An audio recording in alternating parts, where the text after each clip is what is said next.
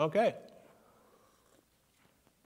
Well, welcome back to our Bible study here at Prince of Peace in Spring Lake Park. We're in Luke chapter 8. I should put that up on the board so you can take a look at that and see. And we'll start this morning with questions about our breakfast Bible study, which we had yesterday. Yesterday we had the Reverend Thomas Quack come down and teach a Bible study on sanctification. And he spoke about sanctification for about an hour, a little bit over an hour. Here we had a really nice turnout for that Bible study, and so certainly there are questions that remain from that Bible study. And then, of course, we have the sermon from this morning and the readings. So if there's any questions from those presentations, before we jump into Luke 8, and we'll be at Luke 8, chapter 8, verse 16 is where we'll begin. Yeah, Sue.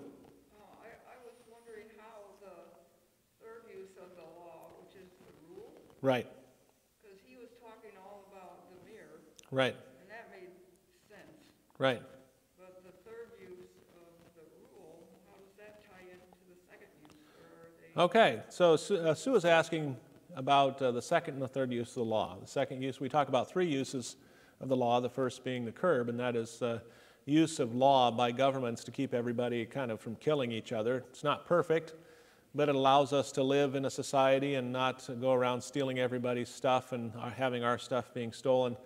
And that's that law as a curb.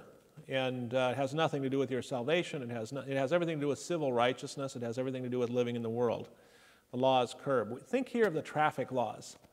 The traffic laws are many of them are simply random, aren't they? Why do we have to drive 30 instead of 35 or 30 instead of 31. This highway is 55. We have all these different traffic laws when you come to a stop sign, and we hope that people follow them. But it's interesting how it works. It's interesting that we don't have 1,000 crashes every morning during traffic. And I mean, that everybody's following the set of rules in their head that they've learned, and we hurl ourselves down the road at 75 miles an hour. And because we're all kind of following, in general, the basic same ideas, we get along, we get to work okay, and everything's fine. That's kind of the law as curb, all right? And then when we don't follow that law, we get in accidents and we get tickets and that type of thing. The mirror, of course, is the theological, and we call that the political use of the law for the city, the law for the polis. You know, that's where we get all those political ideas. The Greek term polis, P-O-L-I-S. Of course in Greek, not in English. But this is where we get the term polis, or political. And that in Greek, this means city. That's what that term means, city. The polis, all right? And that's the political use of the law, to allow us to live together. It's like when you go to summer camp, and the first thing you do at summer camp is they lay down the rules. You know, the first afternoon you're there. Here are the rules. You go to school, every class you go into, you know, the teacher hands you a piece of paper, you go to college, here are the rules. Here's how you're going to get an A, here's how you're going to get a B, every class they do the same thing. And the rules aren't always the same. Some classes it might be you have to attend. Other classes it might be you don't have to attend, just make sure you pass the final. Different rules for different situations. This is the law as the curb. The law as the mirror is a theological use. And that is it shows us our sins. And that's the chief use of the law, that it shows that, you know, here's how you are. It reminds me of Calvin and Hobbes, one of my favorite cartoons growing up, because I think I was a lot like Calvin there.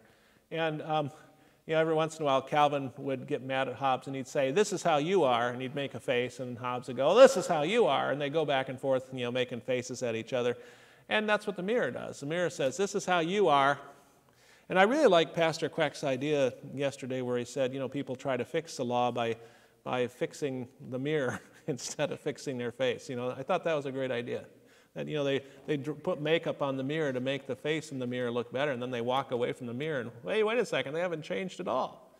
And by trying to change the law.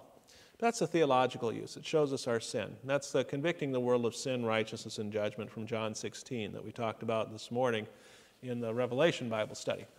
Now, the third use is called the rule. And that is, what do we do? And the whole idea here simply is that even if we were sinless, we wouldn't be all-knowing. Okay? If we didn't have sin, we wouldn't know everything. I mean, we sometimes think that. We think that, well, if we had no sin, we'd know everything. And we'd always know what to do all the time. Where in reality, even if we didn't have sin, we'd still have to ask, what should I do here? Okay? That's how you have to think about it. And so then the law is not something that is pounding us. It's simply, what should I do? Because, and the question, and this is, he didn't cover this too much yesterday, not at all, I think. Hi, Tom. And that is, the law is a description of love. And so when we ask, what should we do? We're asking, how do I love somebody in this situation, right? And we don't know that. And even if we were sinless, we wouldn't know it. We don't become God and become omniscient and all-powerful, omnipotent, and certainly not omnipresent when we become sinless. So we can ask and say, how should we do this? And then we're told, and then we're like, thank you. I didn't know how to do this. Kind of like when sometimes we're that way, where we just want to learn and we ask somebody and they teach us and we're like, wow, now we know. That's awesome. I watched this one lady on YouTube. Her name is Blondie Hack. She's a Canadian engineer, and she makes these incredible, these just amazing videos on how to make parts and stuff using your machines. And they're always so informative. They're always so well done. There's humor. There's all these types of things. And I don't know why she does it, but they're just amazingly good. And you're like, wow, I don't know any of this stuff. And she teaches you how to do it. And we've all run across YouTube videos like that. That's how we have to think about the law in the third use. That is where we're like, well, what do we do? Okay, this is what we do. And that's only for Christians. The third use of the law is only for Christians. Okay? The first use and the second use are for everybody. The third use is only for Christians. Okay? Yeah. It's kind of like when John the Baptist was preaching and the people said, what should we do? You know, the soldiers said, what should we do? The tax collector said, what should we do? And John gave a different answer to each one, right? They want to do it, but they just don't know what, okay? And that's where learning comes in. That's where, if you go back to Proverbs, you know, Proverbs is a good book to learn the third use of the law. Or, you know, you go, well, how do I live? How do I address this situation, okay? Now, there are some that teach, well, no, once you become a Christian, you just instinctively know. Well, in many cases, that's true, because you've just gotten rid of the sin. But in other cases, you don't. In other cases, you're like, well, I don't know what to do here, but I know that God does, so I'll just ask, you know, I'll consult His Word, and then I'll know. Okay? But there are even some moments in your life where the right answer you don't know. You know, the classic is, should you pray for someone to stay alive or pray for them to die? You know, when someone you love is dying. Are you praying for them to, I mean, how many people pray for grandma to keep living but then feel guilty because they're being selfish, because they see their grandma suffering so much. And so they're, well, I want grandma to completely recover. And, well, yeah, don't we all? But grandma's 127 years old. Okay? So maybe the better prayer might be, Lord, let at last your angels come. To Abram's bosom, take me home. Take her home, that she might die unfearing. That might be a better prayer. Okay? That's a classic example of that. All right, good. Good question there, Sue. Anything else? Anything else? You covered a lot of stuff yesterday.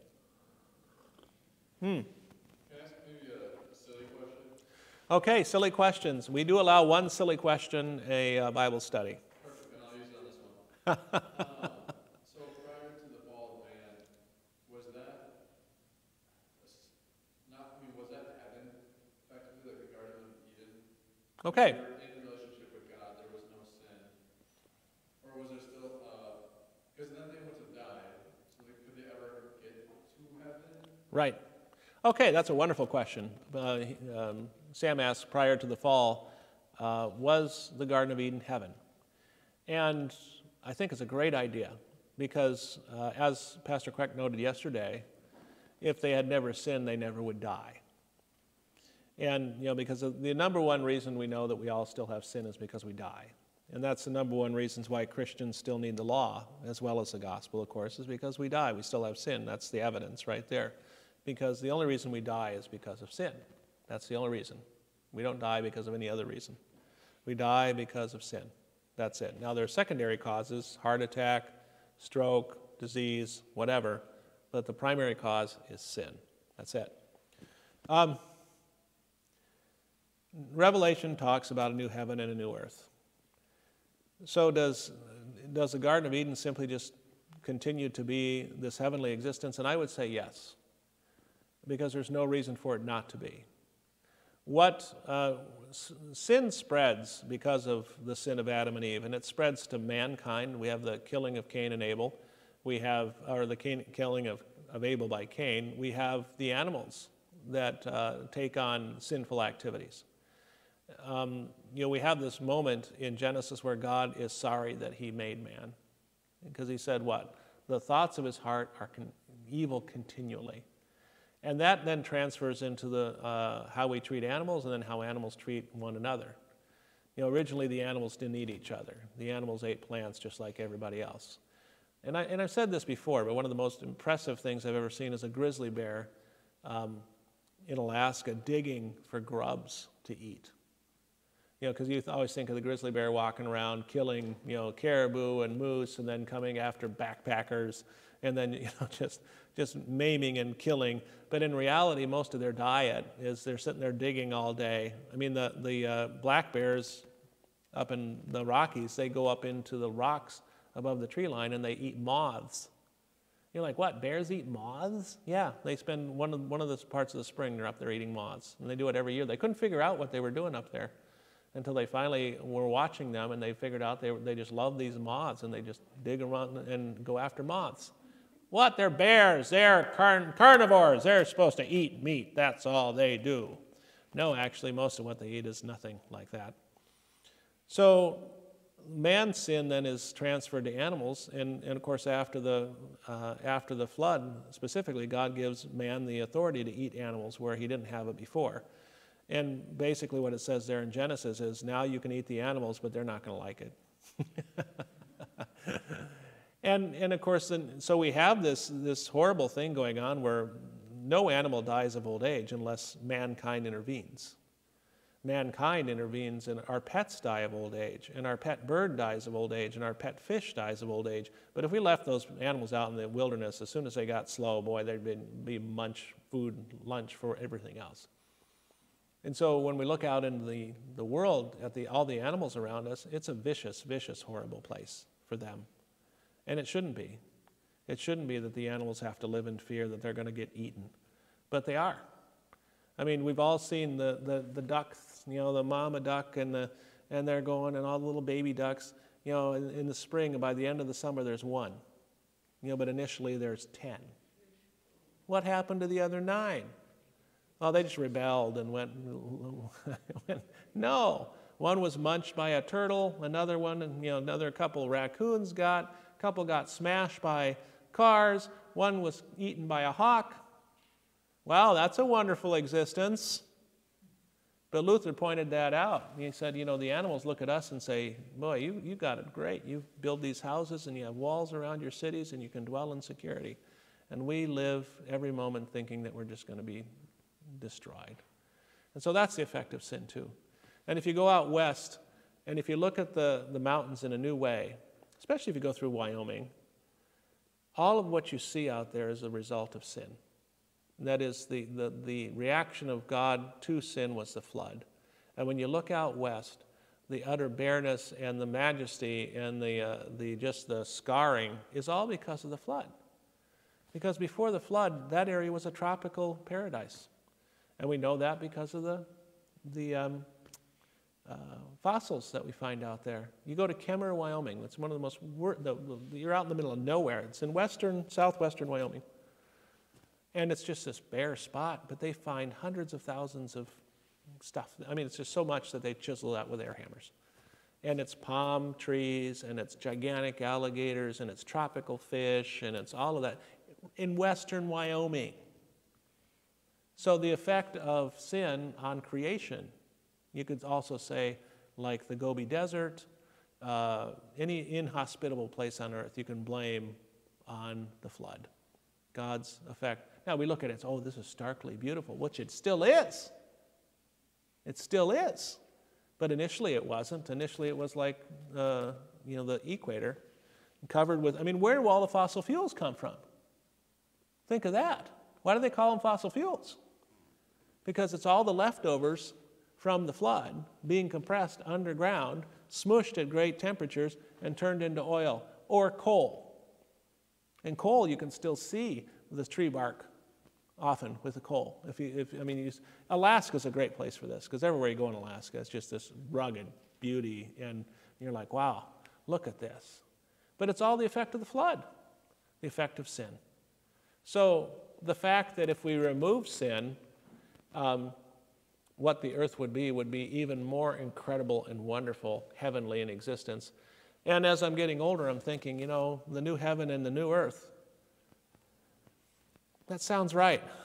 Because the initial creation was this garden in which man was placed. And here we might want to say that the Jehovah's Witnesses are probably right about that, because that's what they teach. They just don't teach that you get there in the right way. But they do teach more, they lean more towards the new heaven and new earth than they do the heavenly, somewhere in outer space, God has prepared a place, that type of idea. Okay? But there's enough evidence on both sides.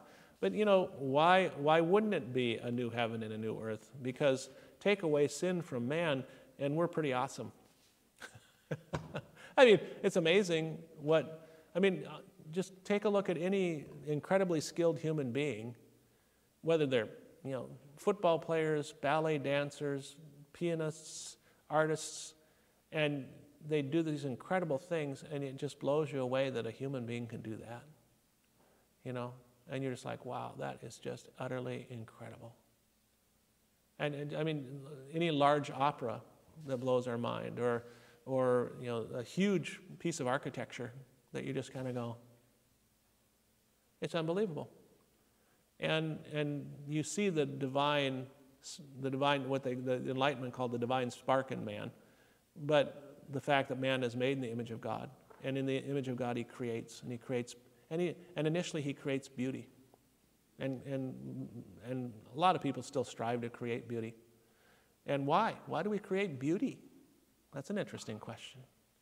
So yeah, it's all connected. So I tend to think that more along your lines, that new heaven and new earth, everything will be restored, and we'll get to experience the earth like Adam and Eve, in the sense of just this incredible creation that we live in. But certainly there's plenty of evidence that no, it's not going to be the earth, but it's going to be this incredible place. But there's still going to be plants there, there's going to be animals there, there's going to be, Revelation talks about trees in heaven that bear fruit. And you think, well, that doesn't make sense. Well, wait a second, there's no sin in a tree. And here we have to get our minds out of this whole mindset of thinking material, sinful, spiritual, good. Well, wait a second, what about the demons? Okay, spiritual, not necessarily good. Because we think of material usage, but that's an old Greek idea, isn't it? I forget which philosophy it was, but Augustine got into that for a while. And that's the idea that anything material is bad, anything spiritual is good. And that was a common Greek philosophy that existed for a couple hundred years. And we have to say, no, not all spiritual things are good. Some are bad. But the creation itself, the only thing that makes the creation bad is man's usage of it. But otherwise, it's incredibly wonderful. It's amazingly awesome.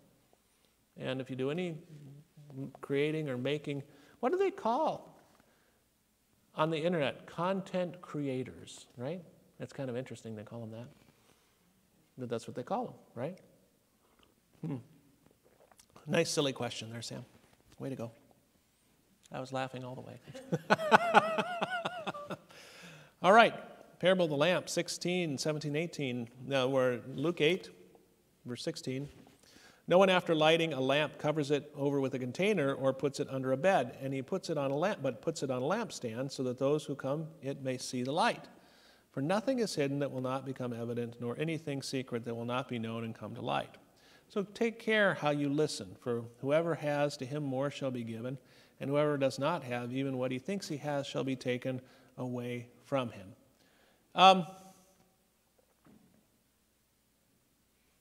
It's all complex stuff here. It's not so easy to grasp, is it? mean, we understand, okay, you turn on a light, and why would you turn on a light? I do that every once in a while. I'll have a flashlight on, and I'll just stick it on the table like this and not turn it off. And then I'll come back like a half an hour later. Oh, yeah. Well, we do that with our cell phones too, right? We turn on the flashlight, and then we forget that we've turned on the flashlight, and then we walk down the street, and there's this light in our pants. You know, everybody, hey, your flashlight's on. And we do that. At least I do. So if we turn on a light, it's to lighten things and to see something.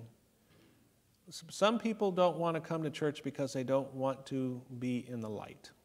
Let's just be honest. They don't want to be exposed to the light. They don't want to see themselves. They kind of think that they're okay. And if they come to church, they might be exposed for who they are, so they don't come. They don't want to step into the light. Okay? So, for nothing is hidden that will not become evident, nor anything secret that will be known and come to light.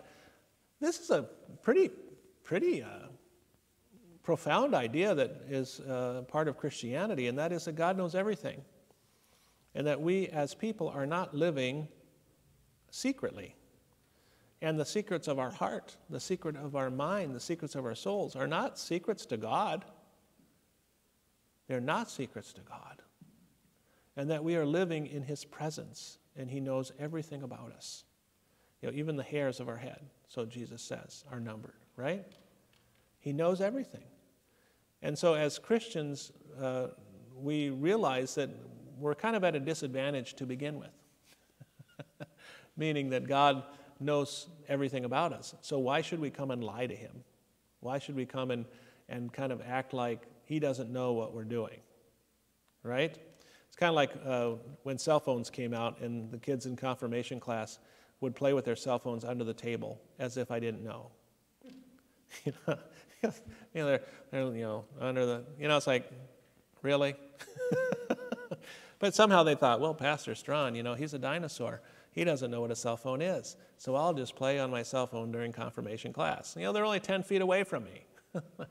Got to be more clever than that. But that's what we do with God. It's like, oh, He doesn't know I'm doing this. He doesn't know I'm doing this to my body. He doesn't know I'm doing this at 2 a.m. How doesn't He know? It's dark. God can't see through the dark. He'd need those goggles like the military has. And then He might be able to see. But I'm going to put this coat on so that you can't see my body. That's so stupid. Man exists in this gigantic lie. God doesn't know what I'm doing. Yes, He does. And then at Christmas, we sing about Santa. He knows when you are sleeping. He knows when you are awake. Santa does, but God doesn't. Apparently so. According to the world. You take things too seriously, Pastor. No. I think we need a little bit more seriousness in the world. But that's an important concept there. You're not hiding anything to God. You're not hiding anything from God. And if people realized it, they'd be in church. So take care how you listen. This is probably a big thing for today, right? You've got, I think we need a check here on who we listen to and how we listen to them and how much we listen to them. How long do you spend on the internet? How long do you spend watching television? How long, it used to be we had 2 sources of media, right? 3. Well, we had newspapers, you have to sit down and you have to sit there and read it, and you'd page through those. Television, right? Click it on, watch it for half an hour. And you'd have the radio, too. You'd turn on the radio, and that was it. Well, we've got those 3 still, plus everything online. And how is it that we listen to these things? And on what basis do we listen to them?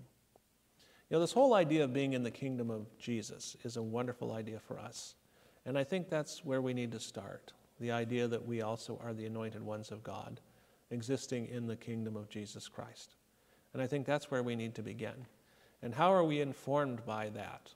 We are informed by that by the very Word of God, which we read and learn and inwardly digest. Well, then how do we think about the world? Well, here's an idea for you. When you went to school, when you went to college, when you went to anywhere, did you really care about everybody around you? Think of that. You had your assignments, you'd go to class, and you'd walk by hundreds, if not thousands, of students. every single day on the way to class. Now, what if you had stopped every day and talked to each and every one of those students? You'd never get anywhere. That's true. But boy, you'd be shaped and formed in a different way than if you went to class and just listened in class.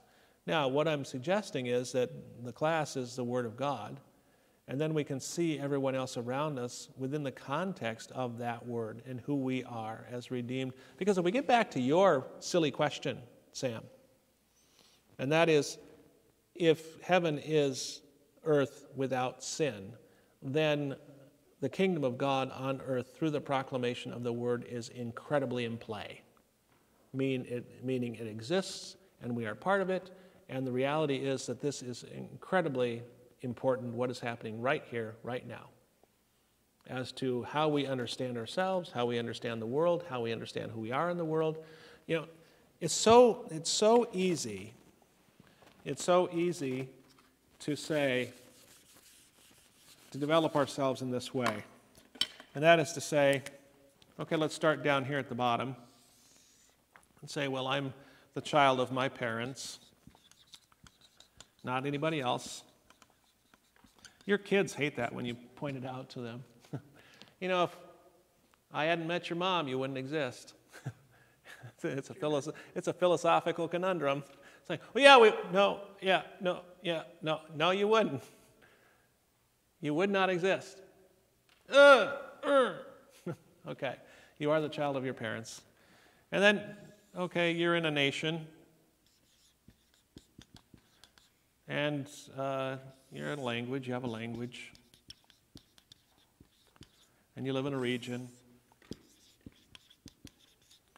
And then you're in that region, you're in a society, whatever that society is.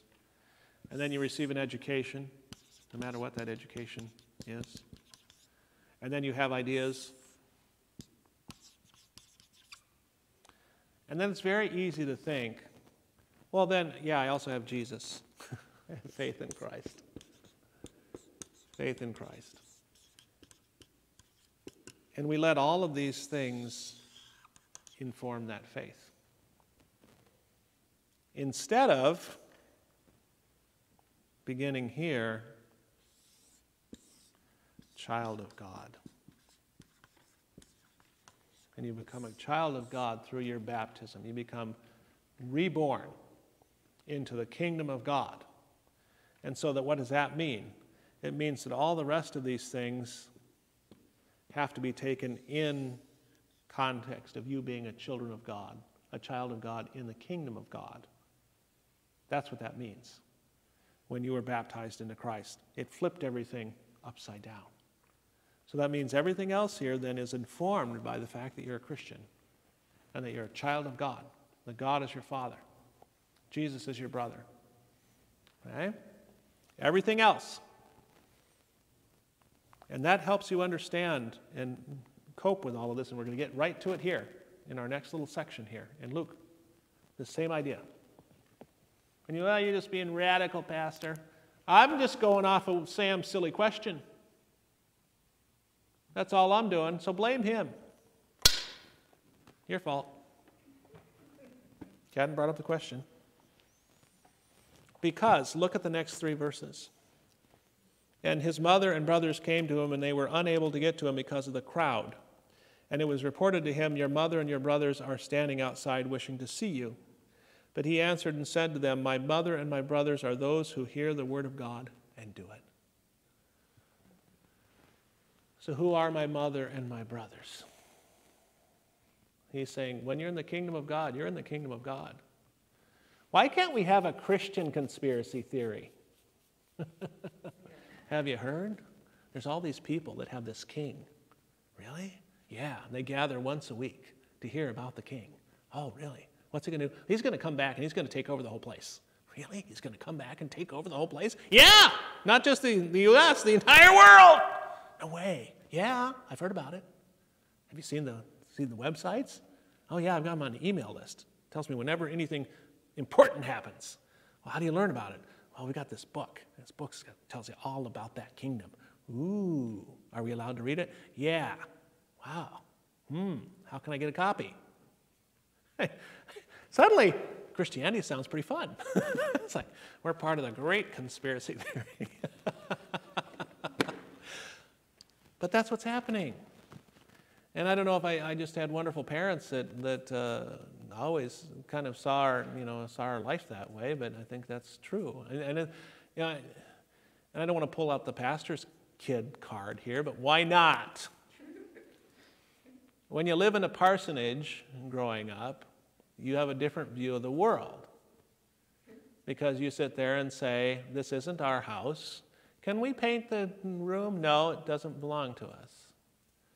Can we put a basketball? We had a big thing at our one parsonage. We wanted a basketball hoop, but the trustees wouldn't let us put the basketball hoop on the parsonage. I know. It was early 70s. It's like, family with 3 boys, no basketball hoop. What is this place? So we'd go across the street, and we'd shoot baskets over there. At the Parnells, and they had an 11-foot basket. They put a basket 11 feet. Who does that? It wasn't very, I was going to say, it wasn't very helpful. But I remember heaving the ball up in both hands trying to get it through the hoop. And but you get this idea that, you're serving God, and so this place you're living, it doesn't really matter in the sense of you have to be a good steward of it. It's not your house. You live in the house for as long as your dad is a pastor there, and when he takes a call and goes somewhere else, you go and live in a different house. And, military kids have the same experience. But that philosophy that, well, okay, we're just strangers here. Heaven is our home. And it's an interesting thought that you grow up with. That, well, yeah, you just live there for a while and then you move somewhere else. You're not tied into one community, too. You don't say, well, we grew up here, so we're going to stay here forever. No, that doesn't happen when you're a pastor's kid. I mean, I was born in Fremont, Nebraska. We lived in Scribner. I don't remember that. And then we moved to Gering, Nebraska. And then we moved to Loveland, Colorado.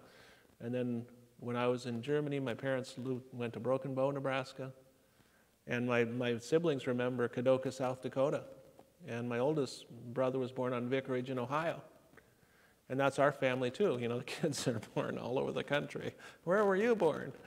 My claim to fame is I was the only kid born in Nebraska, because my siblings were born in Ohio, South Dakota, and then Colorado, and I was the only Nebraskan.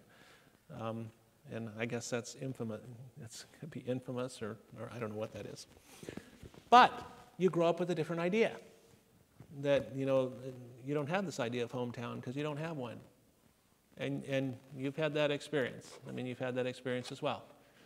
But then that should allow you to understand this better. You're a child of God. God's going to take care of you wherever you are, and He's going to provide parents and friends and family and all the things you need wherever you are. That's it. So look at this. His mother and brothers came to him. So one of the texts that we looked at to assert that Jesus did have brothers. Okay?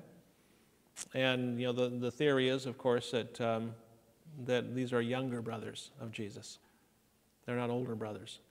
But of course, the Roman Catholic position is that Joseph had brothers by another wife before Joseph married. And so Joseph's first wife died. And so then when Mary married Joseph, Joseph had kids already, but of course, what happened to those kids when Joseph and Mary went to Bethlehem and then they went to Egypt and back to Nazareth? That's a good 4 years there, 4 or 5 years. Well, their relatives were taking care of them. It would seem that after the birth of Jesus, that Mary had more kids by Joseph. Okay? And of course, in the Gospel of John, we have a conversation between Jesus and his brothers, because they're the ones that say, well, go up to Jerusalem and show them how great you are, because they didn't believe in him, which goes to show you that sounds more like brothers than anything. Yeah, you're right, Melissa?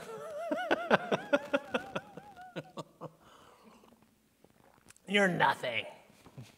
Why? Because you're our sibling and we can't compliment you in any way. Because then you might have political power over us within the family. How did I come up with that? So 18, so take care how you listen, for whoever has, to him more shall be given, and whoever does not have, even what he thinks he has shall be taken away. You know, we can see that in general life. The people who are more responsible usually have more responsibilities. You know, if you've ever met somebody who's a millionaire, they are incredibly responsible people, and they are continually busy 16, 18 hours a day.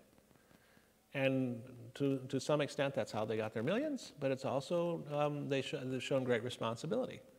And then you have other people that are gifted maybe a family farm or a family house or something, and what happens? They can't even take care of it. They don't take care of it, and it falls into ruins, right? Because they don't want to take responsibility for it, and they don't. This is generally true, isn't it? I mean, I used to get so sick when I'd see a talented musician, like in college. We had a number of talented musicians that never practiced. Or weren't interested in music at all, but they had this talent that I coveted. Let's just say that. And I was a teenage coveter. I was a teenage coveter. Isn't that what those witch trials were about? No, that's a different thing. I was a teenage coveter. And you're like, well, if you just practice a little bit, you'd be on. I don't like music. I don't like. And same thing in athletics. You'd see somebody who was so good at what they did, and they couldn't take a coach telling them, try this. And so they couldn't play. Because they couldn't play in a team, because they were so good that they didn't want anybody telling them what to do. And so eventually they couldn't express their skills, and their skills went away, right? So this is generally true. To those who have, more will be given. To those who have, even that will be taken away. And you look around in life, and that's exactly right. I mean, I know there's not a lot of Brady lovers out there, but you look at Tom Brady, and, not a great moral example to the world. But from what they say, he exercises all year, he watches his diet all year, he does all his homework, obviously, as he plays. And at the age of, 43, 44, he's still out there throwing the football around with the best of them. And, no matter what you think of him, you look at it and say, that's pretty impressive. And he doesn't have to either. I mean, he's got millions of reasons not to have to do that. I mean, he could have long ago gone down to Florida and retired and said, I'm good, and people would have just, all he had to do the rest of his life is show up. But he still plays. And you're like, well, something's driving him. Don't know. But certainly what he's been given, he's made the most of, because he's never had a great arm, but he's got a brain, and you can certainly see that. And he seems to use that to his greatest ability, because he just seems to be able just to pick things apart. Pretty impressive, even if you don't like him. You don't like him. Well, I mean, you have to be able just to compliment people and say, it's like, well, Genghis Khan, he was horrible. Yeah, but brilliant. He was brilliantly horrible. So was Alexander the Great. I mean, that's why he's called Alexander the Great, not Alexander the Pretty Good. That was his younger brother. Okay. Questions here? There's a lot there. It's true. So, now in those days, Jesus and his disciples, verse 22, now in those days, Jesus and his disciples got into a boat, and he said to them, let us go over to the other side of the lake. And then we're talking about the Sea of Galilee. The only sea, there's only three. But only two play a huge role, and one is usually the case. So anytime you see sea in the Bible, we're usually talking Sea of Galilee. Okay? Red Sea when it comes to the Exodus, right? But that's the only time we really run into that.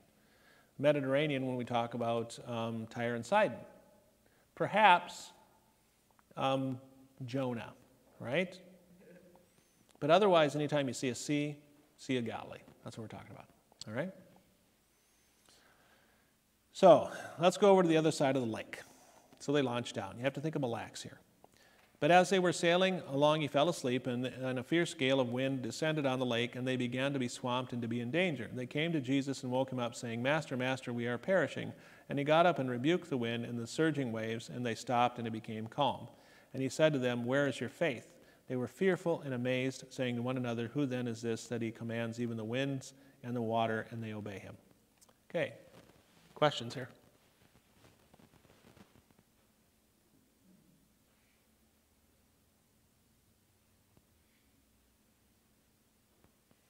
How does he stay asleep when it's raining?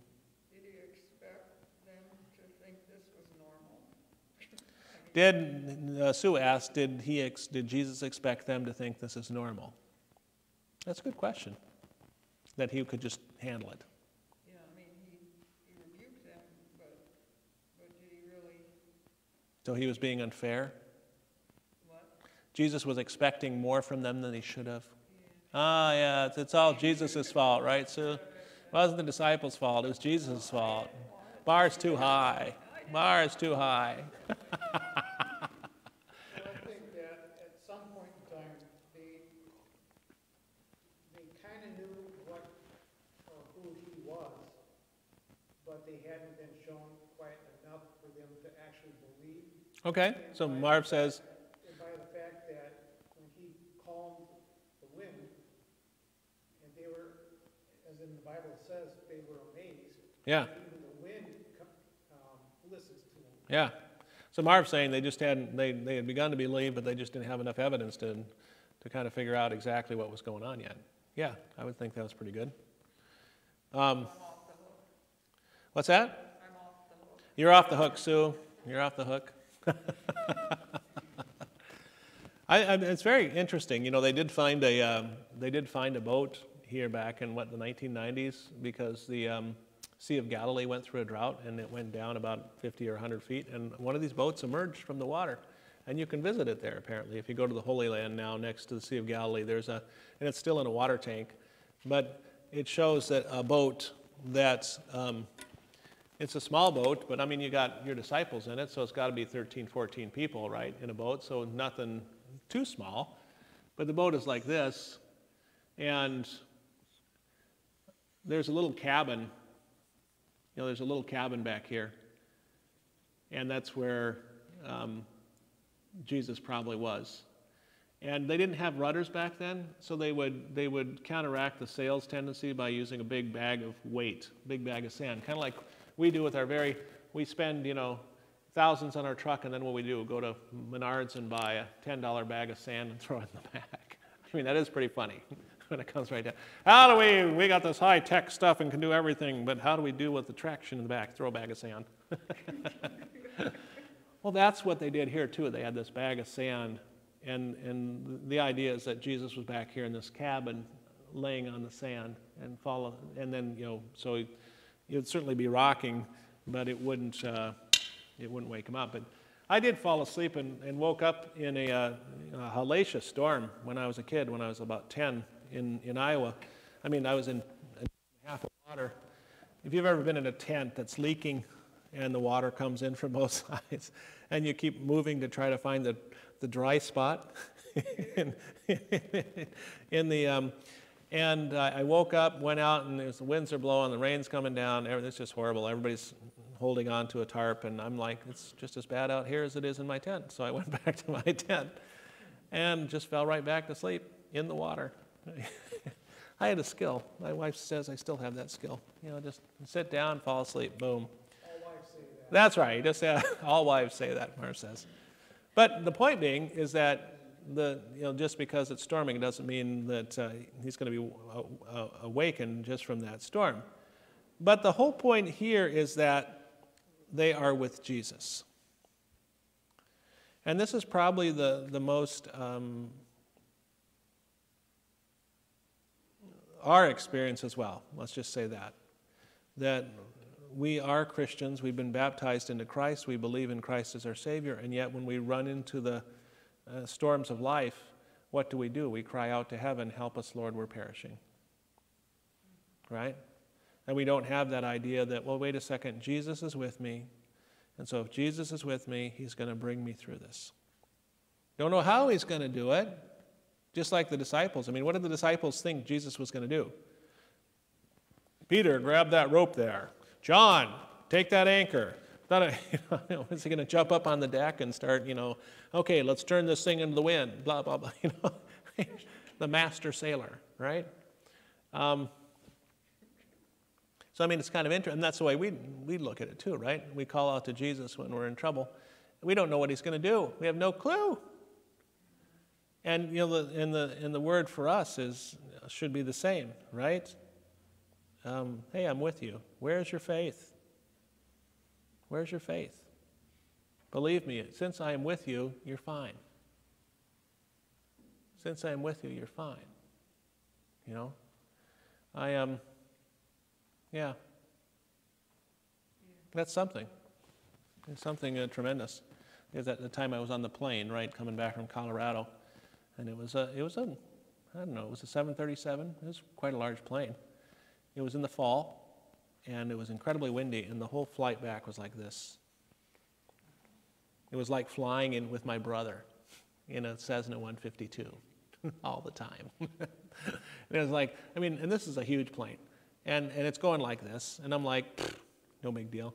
But you could hear a pin drop the entire flight. Everybody was so scared. They were incredible. There were people crying. This plane was going like, I mean, just like the whole flight. And we get into Minneapolis, and it's like this and this and this, and we're coming down like this and this and this, and then it's like, awesome. That pilot did an awesome job. I mean, the whole thing he's fighting, and the whole way back, you know, he's fighting, and you know, if you're in a small plane and any wind, that's what happens. And so as we're walking out, what's that? They did. People clapped, like, yay! And then I had a collar on because I had done a funeral in Denver, and I was walking out. There was the pilot, and he had his tie down, you know, and he was standing at the door. And I said, hey, awesome job, man. And he's like, well, I'm glad you were here.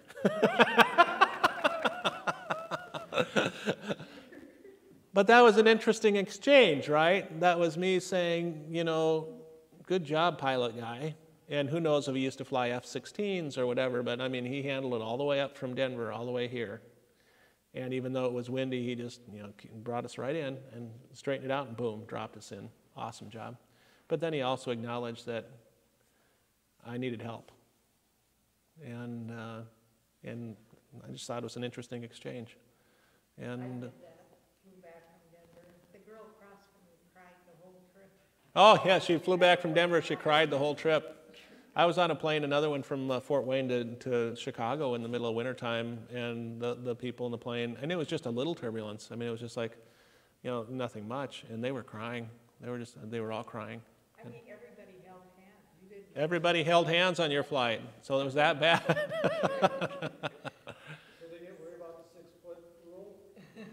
Nobody worried about the 6-foot rule back then. It's like we're holding hands. And no, I mean, if you grow up in those little planes, you get knocked around the sky in anything. I mean, and so you get used to all that movement and all of that. And with the bigger planes, of course, you start thinking, oh, it's supposed to just be this nice, smooth, like being on a train or something. No, if they get into storms, they're going to be kicked around the sky just like anything else. So, yeah, that's something. So, when we're having troubles in life, instead of thinking, where is Jesus? We think Jesus is here. He's here with us in the boat, as we in Minnesota. He's in our boat. And we should understand that, really. And then, well, yeah, but it's still scary. Yeah, but Jesus is with you. You know, it's one thing to be in a storm all by yourself. It's another thing with your parents right next to you, right? And you're like, well, you look at your parents. When you get in a situation like that, you don't get, if they're not scared, you're not scared, right? You look at your parents. Are they scared? They're not scared. Okay, well, I won't be scared. But if they're scared, you're like, uh-oh. You're like, oh, maybe I should be scared. All right, good. So just a couple more minutes here. And where is your faith?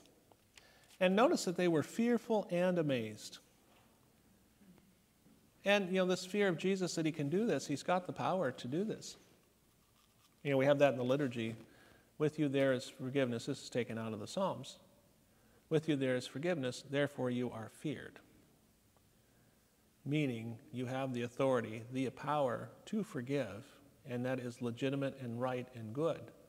So yeah, that must mean you have mega authority and mega power.